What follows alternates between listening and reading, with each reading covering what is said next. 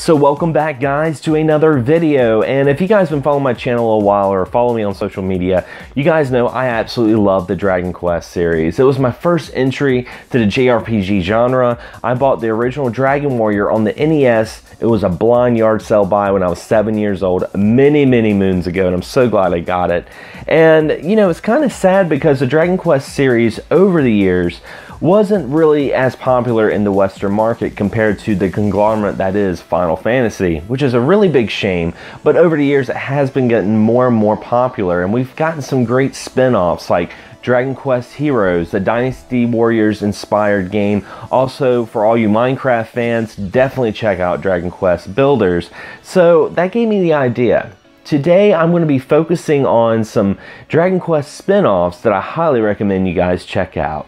Now, the first one I want to talk about, it was actually released on the Nintendo Wii. It was around the launch of the Wii, and a lot of people kind of just look past it, but that is Dragon Quest Swords. Now, Dragon Quest Swords, you're following a young hero who's following the footsteps of his father, and his father in the past defeated this evil entity called the Deathbringer.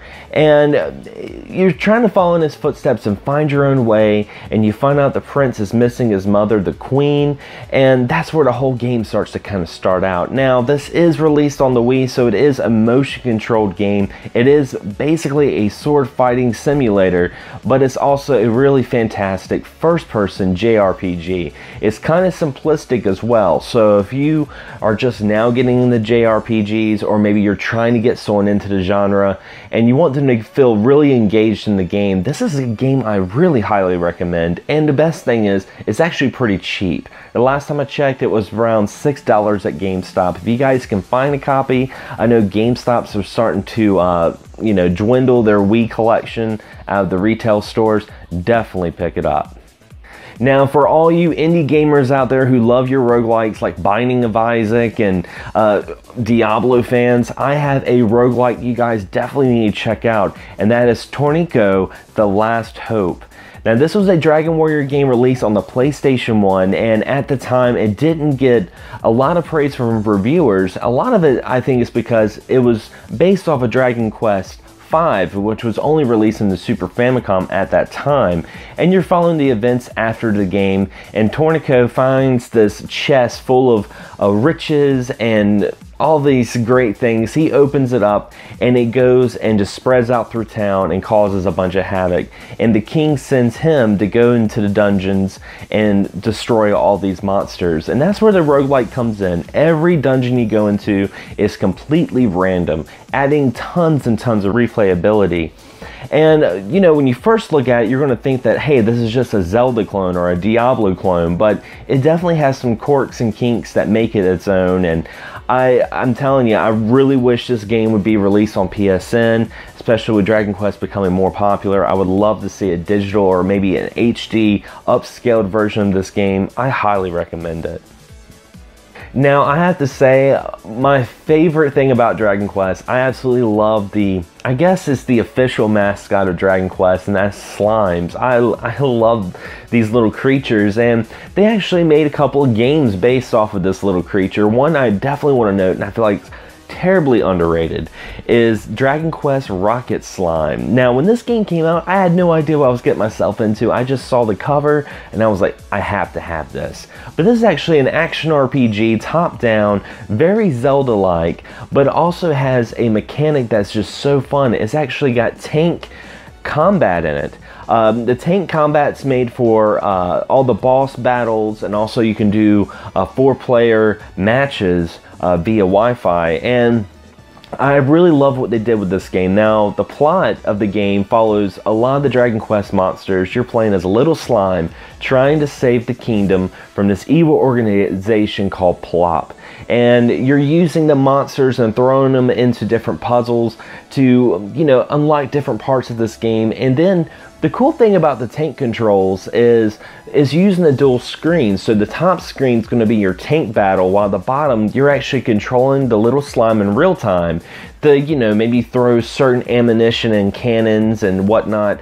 I feel like this game's really underrated, and I have heard they've came out with sequels in Japan. Unfortunately, I don't think any of it's came out to the West, which is a really, really big shame. But if you want to play a game on the original DS, is really underrated, Rocket Slime. Rocket Slime all the way. Now, for all you Pokemon fans out there, I highly recommend Dragon Warrior Monsters on the Game Boy Color. Now, from first glance, this looks like a cut and dry clone of the Pokemon series, and to tell you the truth, it's got some similarities, but it's got enough that makes it its own game. In Dragon Warrior Monsters, you're following the hero Terry, who witnessed his sister being kidnapped by some various monsters, and he decides to join a monster tournament. And the winner of this tournament gets to have any wish they desire. Of course, that's to bring back his sister. So you're going to be going through this game capturing different sorts of monsters, and you can actually breed monsters, which Pokemon Blue and Red at the time wasn't even tapping into that yet.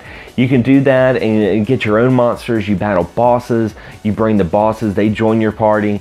It's a lot of fun. I highly recommend it for the Pokemon fans, and it became so popular that there's more Dragon Warrior Monster games out there, and it even went on to do the Dragon Quest Joker games, which those are also really awesome on the Nintendo DS. So anyway guys, that is some of my favorite Dragon Quest spin-off games. I highly recommend you guys check these out, and you know, whenever there's anything Dragon Quest coming out, I always try to get it, just because the more Dragon Quest stuff we get, the more Square Enix knows that we really want to see more of this series. You know, we still haven't gotten a Western release of Dragon Quest X, the MMO that was released on the Wii.